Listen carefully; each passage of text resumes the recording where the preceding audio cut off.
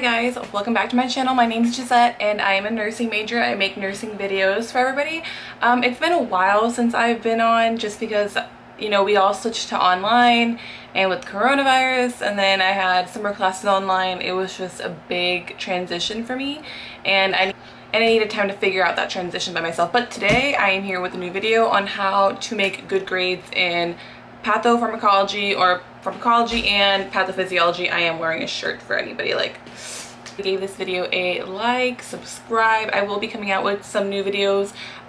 You guys can leave comments down below what you'd like to see, and yeah, we can go ahead and get right into the video. So as you can see, I've got a lot of tips on how to make good grades in pathopharmacology, and I will keep referring to it as pathopharmacology because in my program you take pathology, pathophysiology and pharmacology together at the same time, but it is a lot of material, so they do split it up into 2 semesters. How it would usually be 1 semester patho and 1 semester pharm. We marry them together and we split them into 2. It's just easier that way. You learn the disease and you learn the drug that treats it, and it's like a handshake. So the first tip I would suggest is actually getting the pharmacology book but skipping the patho book. And I say this because personally I was never tested out of this. This was good to like know that really you could get the same information from NurseRN on YouTube. I loved watching her. It was great, but pharmacology is the book I would recommend getting. I think we all kind of use this book. You can see I've tabbed it up if we go inside the book, and I write in it, and it's just really helpful. I learned throughout this I couldn't just be one type of learner. I had to be a learner, but I learned I had to be kinesthetic, auditory, and visual. So I feel like because of that I have a wide plethora of tips, starting with if you're a handwriter like me, handwrite your notes before class. Look a little something like this, all handwritten. To look something like this, all handwritten, and then when you get to class, the professor will always add on some story, some tidbit onto the slide. So in a different color, write the additional like tidbits that they add on to the slide. Also, always record your lectures, just because your professor may say something in a lecture that may lead you to believe one thing, and then when you get to the test they kind of switch up. So it's always good to have, you know, in recording form what they said, what they taught. Also, it's good because on your drive home from school you can just play the recording if you've got a long drive. I usually always had a 25+ minute drive home, or the morning or the next morning you could just drive to school and listen to it at the same time, and it's a good reinforcement. And so that brings us to writing the notes before class, adding in notes during class, and then after class to call pretty notes. So we've got my Pathopharm 2 folder. You make pretty notes, concept maps. These were always super fun, and also it would force me to go back into the book and read around the slide, highlight the slide. Make these is I would listen to the recording at the same time as I was about to write these, and then I would go into the textbook and highlight what was in the slide, and then also read around what was in the slide and add in any extra information that I thought was helpful. They're also much more aesthetically pleasing to look at. You more likely to study them, and I feel like I know on like TikTok they like to make fun of the nursing majors that like to make their notes pretty. They say there isn't enough time for that, but you do have enough time for that if you make it out, and I promise it's worth the effort. And honestly, by the time that you make pretty notes, you've been exposed to this material 3 times, so you should be knowing it. You know, you should be knowing it as you write it, you know. And it's as if you didn't already have enough of enough exposure, you can always make flashcards. I know for drugs I always made flashcards a couple of days before the test. I always made flashcards. This is exam 2 of my last semester and exam 3 of my last semester. If I went out at a restaurant, you don't want to pull out your textbook, I would kind of have my note cards in my purse because sometimes the food would take forever to come out, and you got a good, what, 5-10 minutes of studying in. Get it in where you can. I would highly encourage you to make acronyms and mnemonics. The sillier the better, the dirtier the better, the more you'll be able to recall them on spot. Sometimes I would go into the test and write our mnemonics down on the test, just so I would always have, just in case I like blinked out, I would just have it written down. when I got my test, we still do handwritten tests for pharmacology. Our teacher fought really hard for that. As soon as I got my test, I would write down everything that I remembered. I'd spend a good 5 to 10 minutes just doing that. My friends would be like, you give me anxiety, because I look over and I see you writing down everything that you recall, but I can't think of anything better than that. I would always know the worst side effects of each drug. In pharmacology, when you're looking at the pharmacology side of everything, I would look at the worst side effects. And remember that every drug that's meant to do something, a lot of their side effects will have something that will involve the intensified effects of whatever it's supposed to do.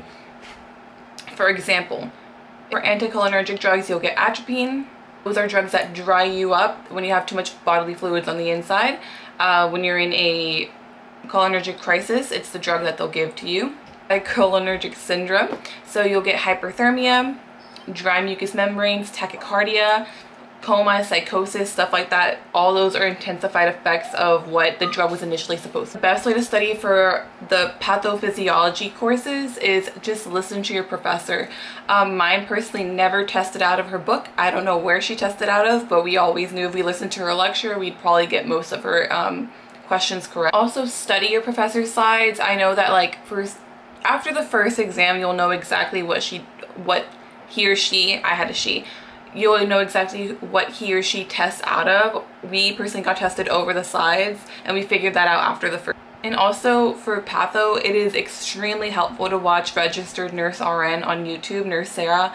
I am telling you, when she was teaching, it was almost exactly like what my professor was teaching me, but I think it's something about her accent that makes me want to listen to her even more. I don't know. And also she has interactive quizzes at the end of her lectures. You click on the link, it takes you to her website. You take the quiz and you exactly what you learn, what you still need to touch up on and stuff like that. And they're actually good questions. She is a register how the test questions should look like.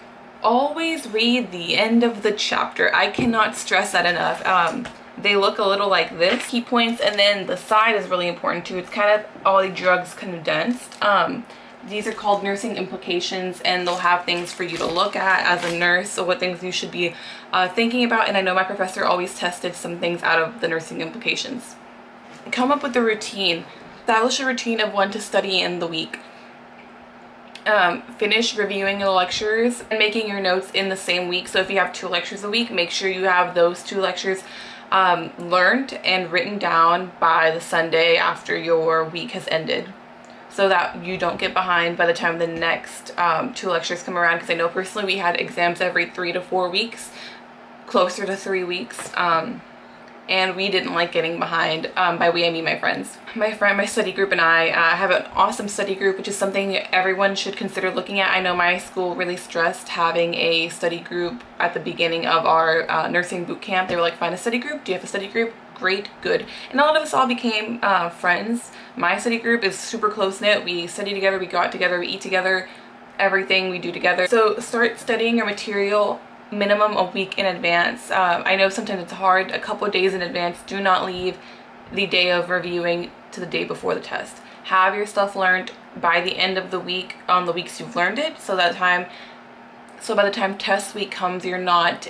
in a flurry. Practice questions. You can literally go on Quizlet, type in chapter whatever pharmacology practice questions, HESI questions, and you will get a pretty good idea of how you will be tested. Also, the practice questions help you understand the critical effects of each drug, the adverse reactions. There are so many adverse reactions for each drug. Personally, we had to know the life-threatening ones because it's impossible to know every single ADR. Also, the answer will never be nausea, vomiting, or diarrhea. Never. GI effects are always the most common complications for any drug. So our professor always told us that, like, while it's correct, it's never the answer. But don't quote me on the case it is. Personally, it was never the answer for us. Get yourself pretty note-taking supplies. The prettier the note-taking supplies, the more you'll want to use them. I will link some down below from Amazon on what my favorite were. And I know a lot of my friends ended up buying the same midliners that I ended up getting, so it was kind of fun that way to see everybody use the same stuff.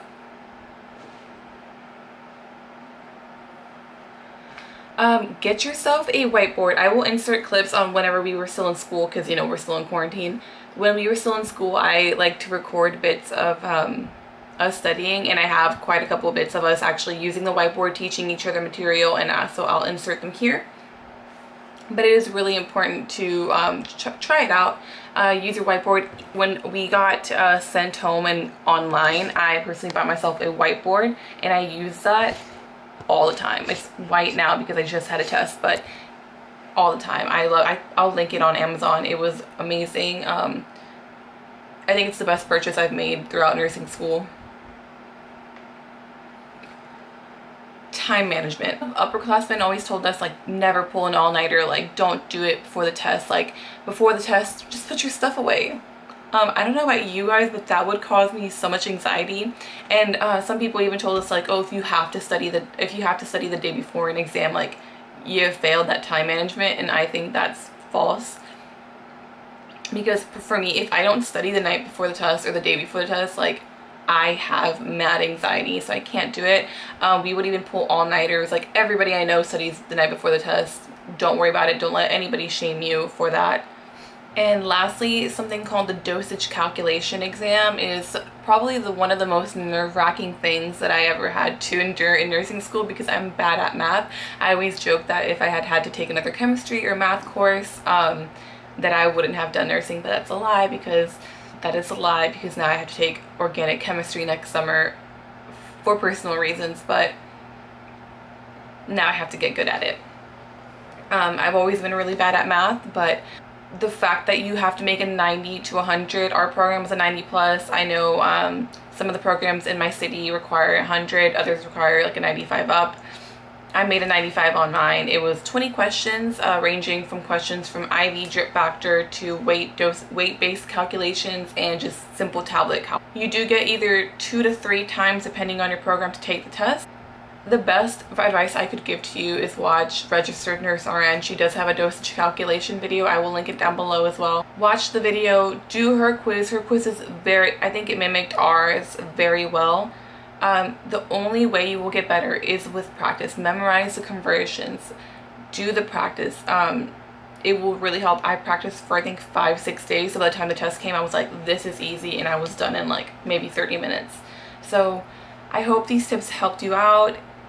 Really, if you have any other suggestions for videos, leave them down below. I'm about to finish a fundamentals in nursing course, so I could make a video on how I studied for that. And without further ado, like, subscribe, follow my nursing Instagram. I do post my notes on there, which a lot of people tell me are very helpful. So with that, I will see you guys next time.